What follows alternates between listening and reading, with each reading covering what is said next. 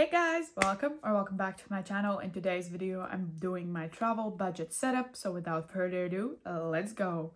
So hey guys, I am leaving to Prague in 2 days, so I decided that now is the time to set up my travel budget. And if you haven't seen one of these videos from me before, it's usually me setting up money for spending in the envelopes I'm going to take with me. So basically I'm going for 4 days to Prague, so I have 4 corresponding mini envelopes that I just pop into my wallet, and they go into my wallet in like the coin section I can show you, and then I just put them like this, close it up, and then spend it on my trip as I go. And if I have any rollover money in, for example, let's say first day, I will roll over that money to the next day, etc, etc. As I'm going to Prague, they do use a different currency than euro. They use the Czechian kronas, I believe. So I went to the exchange office, I exchanged 50 euros, which got me 1,200 kronas, but they only gave me 3 bills, and I'm going for 4 days, so I will probably put these bigger denominations into spending in the first and second day, and then we'll see what I can roll over in the next days. But let's start setting up the budget, and I will open up my travel envelope and we will count the money and we will distribute it accordingly.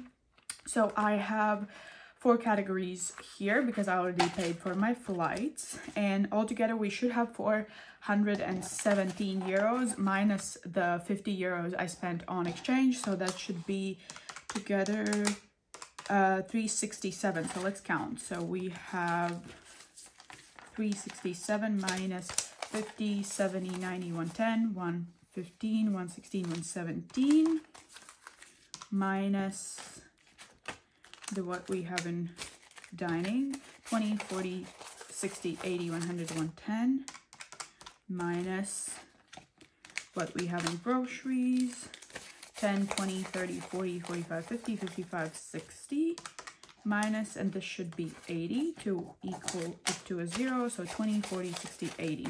Okay, yes, so we have the money we're supposed to have. So hotels, I will be paying with my credit card, and I'm paying the whole sum, and then my friend will pay me back. So I'm leaving this money in the envelope here, and when I come back from my trip, I will just transfer back this money to my bank account. But I will just leave it here because I do not know the actual amount. I know the approximate, but maybe there are some fees included and some conversion, like currency exchange fees, so I will leave this here. We'll see later on how much we pay. I will, when I come back, I'll do a travel budget basically update and expenses update, and I will talk about that there. So let's see, dining, we're supposed to have 4 equal parts, but as I said, I will have the biggest chunk of money from spending the kronas in here. So let's see, we have 20, 40, 60, 80, 110. So let's do maybe, okay, so I will do 30 euros in the first day and 500 kronas in the second day. So I will set it up like last time. I set it up with like 4 different slots, and so this is the first day. This is going 40 euros. Let's do I also want to have a 10 here. Do I have a 10? Can I switch it out? Let me switch it out here with the next category. Okay, so I will have 30 euros and 500 kronas for the second day as well. Sorry, that was my phone. So I will have then 30 euros and 200 kronas for the third day, and the fourth day is when we are flying like off, so I don't expect to spend a lot of money other than maybe for lunch at the airport. So I will put only 20 euros for dining here, but I will probably roll over the money from previous days. So that's why maybe the last day makes sense to put the least amount of money, because I know that I will roll over some money to it from the previous days, as I said. Okay, so next we have groceries, and groceries has, let's see, so 20, 30, 40, 50, 60. Okay, so 60 divided by 4, I believe, is 15. So we should have 15 for each of the days. 15 here, 15 in the next day, and then I should split up. Do I have any change? Like, do I have an envelope that I can change the money? Let me check. I'll take my long-term sinking funds binder, and maybe I can switch out, okay, a 20 for 2 10s. Okay, and hopefully I won't need any other change, but I won't put this very far away if we do need to. Okay, so 15 for the 3rd day, and oh geez, and 15 for the 4th day. Okay, and then we're off to miscellaneous, and this has 20, 40, 60, 80, and this is easy. This is just 20 euros per each day. So I will put this back into my binder, and then we will tally up all the amounts that I wrote. So I wrote miscellaneous is 20 euros per day. Groceries was 15 euros per day. And dining, I believe, was 1st, 2nd, 3rd, and 4th day. So 4th day, it was only 20 euros. The 1st was 30 euros plus 500 kronas. It was the same for the 2nd day, and for the 3rd, it was 30 euros and 200 kronas.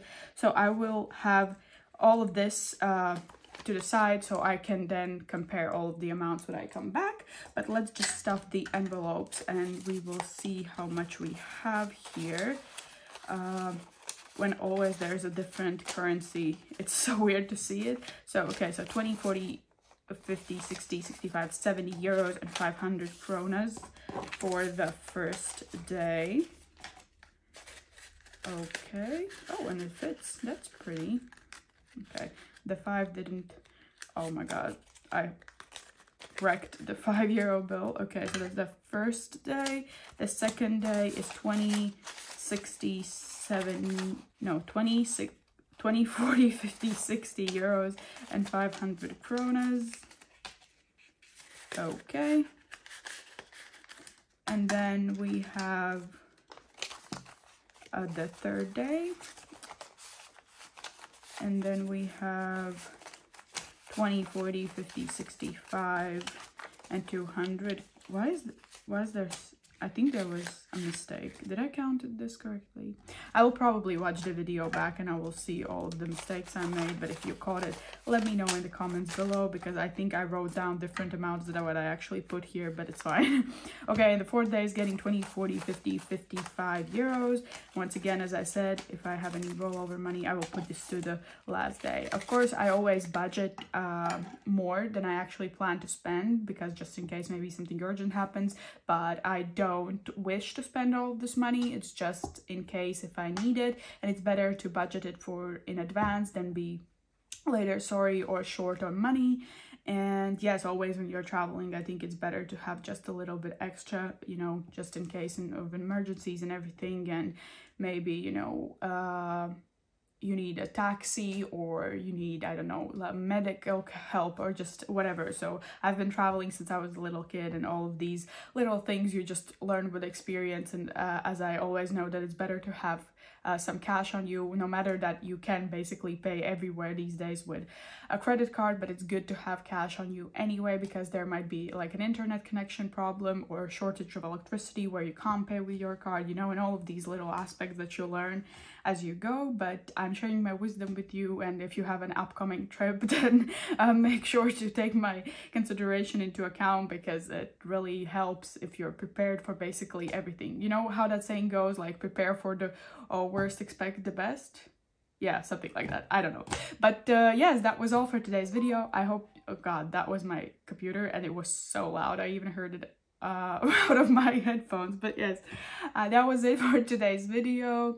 I hope you enjoyed it. If you did, please give it a like and consider subscribing to my channel. We have fun over here. Sorry it was so chaotic, but that always is before going on a trip. But yes, stay tuned for more videos. I'm coming back soon. I'm going to update you on all of my budgeting things, my expenses, and it's gonna be a fun time. So yes, as usual, I wish you a very wonderful day, and I hope to see you next time. Bye!